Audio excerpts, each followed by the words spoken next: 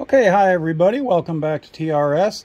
As you know, we've stopped taking the send-in work because we're just swamped and we're short-staffed. So until I catch up a little bit, no more send-in work, but you can go to the site and you can get your self-install kit, no problem. So you can do this kind of stuff at home.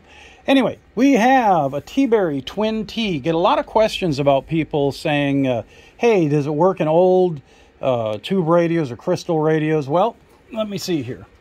I believe that this was an old crystal radio. Oh yeah, look at that. There was the channel selector and the synthesizer board and the old clarifier. So we take that out, we put in the DDS-VFO system, and this piece here we had to 3D print. This is where the channel selector was, and so we 3D printed this, you know, close to the same gray color as we could get, or that silver. Put in a 1.2, 1.3 size display, found a knob that matched with the others, and oh, actually no, this was not found. This was the original channel selector knob. That's right, and we pulled off the channel selector plastic that showed the numbers so we could keep it original. That's right. Anyway, this has all the features that DDS-VFO offers, all the channels, right? Anywhere you want to go, doesn't matter. You know, however wideband this is. This one, you know, we're looking to see, let's go here. Let's see how far down we go. Okay, we get 26,855 to 27,805 or 605. So yeah, that's a pretty good band range. I mean, it's not huge like the newer radios, but it's usually pretty good. There's some sideband. Let's see if we can catch that. Where's my... Nope, that was the RF gain. I was looking for the squelch.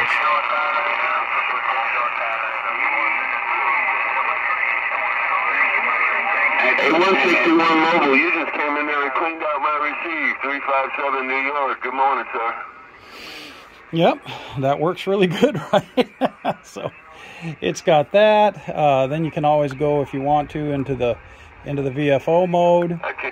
And you go in VFO mode. And you know, with VFO mode, and this is why I always say, you could use the channel mode in 1 through 40, and then just use this as your, you know, just like a VFO as your main channel running around.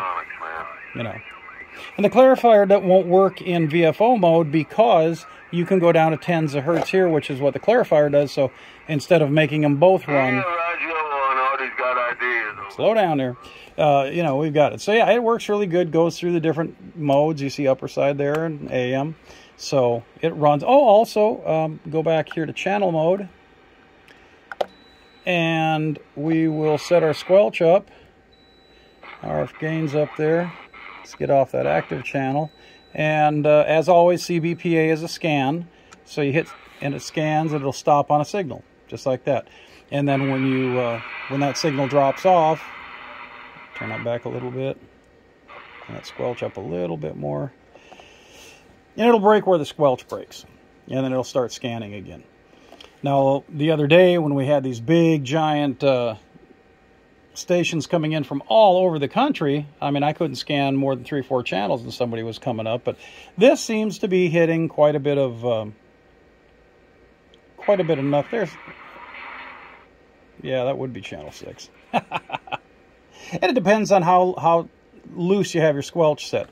The looser squelch will stop the scan on less of a signal, just like the opening of the squelch. So works pretty good. I hope you're happy with it. This is for Jim.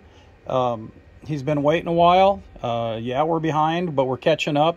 I think we're only we're bordering on the 2-month behind area, so we're catching up. Got about another 160 of these to do. Not this radio, but DDS-VFOs, and then we'll be all caught up. So hopefully we find a new tech. Hopefully we find some office personnel or something to happen, and we'll get you going. Anyway, Jim, I hope you love it. Looks cool. I like it, and it's working great. Thanks, everybody. Have a great day.